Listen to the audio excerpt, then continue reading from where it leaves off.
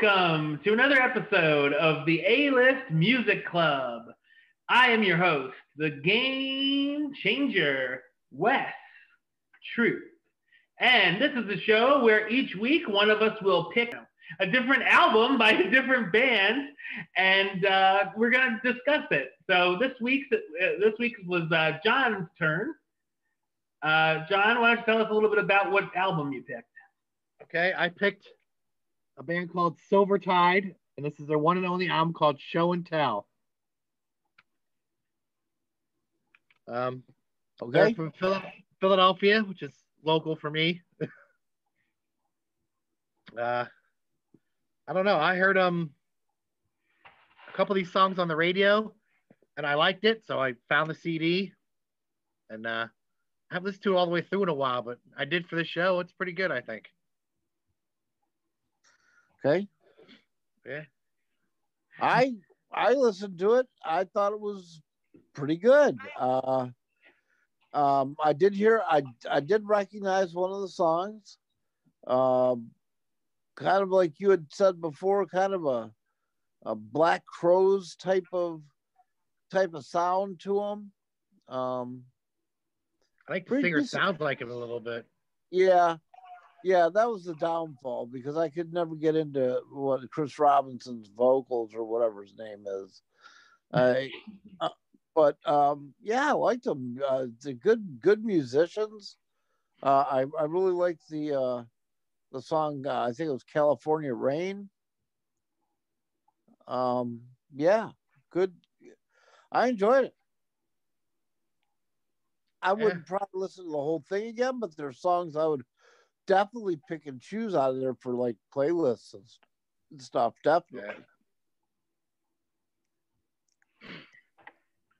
All right. Or Dopey, did you fall asleep or what? No, I just was. I think it's cool that they're from Philly and sing about it a couple times in the songs.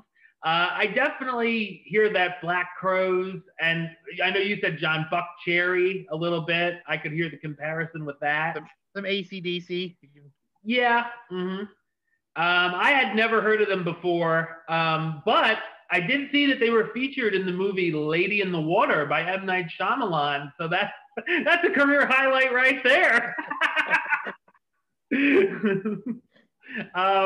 I thought they had an interesting kind of sound. Not really my kind of thing, but I like the number of the songs. No, because little Japanese girls screaming. How could you on Sue Metal's birthday?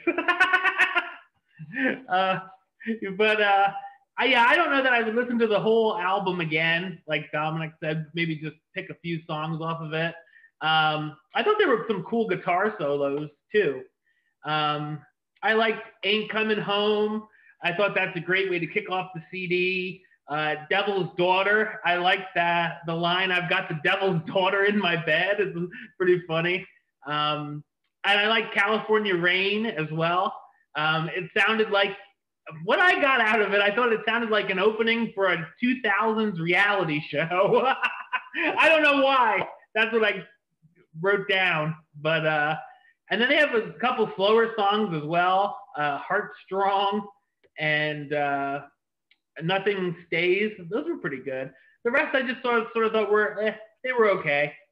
But it was fine. I thought. Yeah. Have you ever seen them in concert, John? No, I have not. I think they sort of came and went so fast that I never got to see them. I heard Ain't Coming Home on the radio a lot, which was the biggest hit on this album. Mm-hmm. What did they play on? Like Y102? Y102, yeah. Yeah. Yeah, and then like MMR because of Philly. Okay. That one, Devil's Daughter, and Blue Jeans were the three singles, the three hits off the album. Mm-hmm. Yeah. They're sort of, I can't really find much about them. They sort of like just disappeared. They did this one album and then they toured for 3 years straight, for 2003 to 2006. And then their record label got bought out by RCA Records, and then they were dropped, so there's not much about them. The bass player's in a band called We Are Harlow. HRLOT. I don't know who that band is either. But yeah, I don't know much about them. I just, for a bunch of young kids from Philly, it's not bad. No, no. Like hard rock, blues rock kind of. Yeah, that's true. But for 2003, though, this kind of music wasn't really in. No. 2003, I'm trying to think. It was like Outcast, like Hey Ya. was like the most was popular. Yeah, this whole, yeah. Although I think that like Jet was popular in 2003, but that's a different kind of rock. But they didn't last either, though. They after their couple of hits, That's they sort of after Are You Gonna Be My Girl and yeah. Rock music today really doesn't last. No. I think for a young band, their first album, like you guys said, the whole album doesn't hold up. Like there's some songs I could skip and be okay with it. I like Ain't Coming Home, Devil's Daughter. Those two are good. I like Blue Jeans. I like Heartstrong. I think it's a good song. One of the slower ones. Nothing Stays is fine. But something, Foxhole, Jesus Christ, I don't even know what that even means.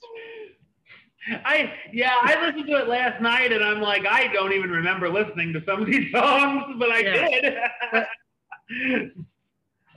I've been listening to it all week. Like I sort of have to live with an album. I can't listen to it once. Because you totally forget. I'd listen to it and then maybe take a day off, listen to it again. I need to sort of, soak it in and sometimes I can't pay attention if JJ's in the car, Yeah, that's true. So I gotta, but I'd be interested to see if they would have done another album, where it would have gone. Yeah, that's true. But yeah, the songwriting's not bad. He does kind of sound like the Black Crowes lead singer, but I gave this to my dad who made a copy and a guy at work, and he made a copy. So I'm spreading the word. Okay. Maybe they'll make a comeback after our show. Not 15 years too late, but I'm spreading the word. Yeah. That's funny. All right, let's do it. Can be like their GoFundMe. Maybe I'll get a shout out in their next album. Yeah. Well, it's better than Howard the Duck. Oh yeah. It's not a 0. It's not a 0. It's not a 10. I'd say it's probably about a 6. It's good, but it's not great. Okay. Like I said, for a young band, it's not a good it's not a bad debut,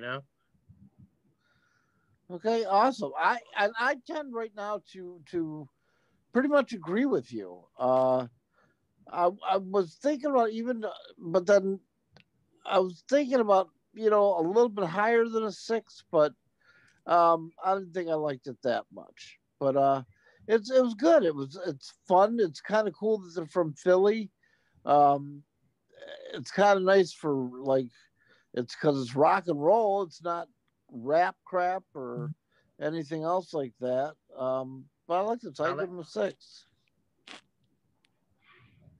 And I'm pretty much on the same level as you guys. I'd probably just give it a 5 though. All right. But yeah, not bad, but just something that, I'd probably listen to 1 or 2 songs, but not the whole thing. Yeah.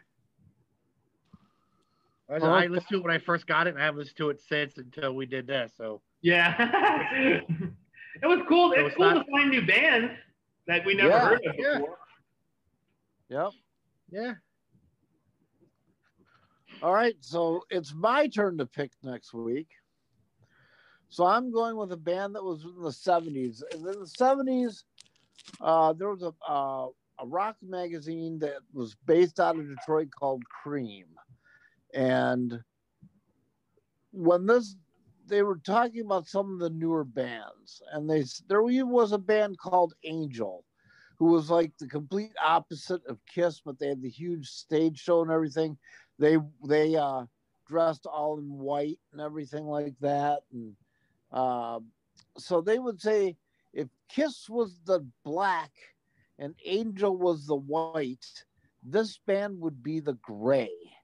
That they're kind of like, they said it's kind of like they were out playing Dirty Doctor with your sister behind the barn and stuff like that. I'm going to go with a band called Stars, Starz, and I'm going to pick their album Violation for us to listen to. Have you ever heard of them, John? Yes, I have. Have you? Yeah. Cherry Baby. Yep. That is on this album. Yeah. All right. So, John, you want to talk a little bit about the podcast? I'm on a podcast called We Like Wrestling Podcast. 4 guys sitting around talking about wrestling, past, present. We do classic pay-per-views. We do a mock tournament once a month. Just fun. Just 4 guys talking. We're on Instagram. I don't know what it's called. We Like Wrestling 1. You probably know better than me, Wes. what it is. And then we have a Facebook page.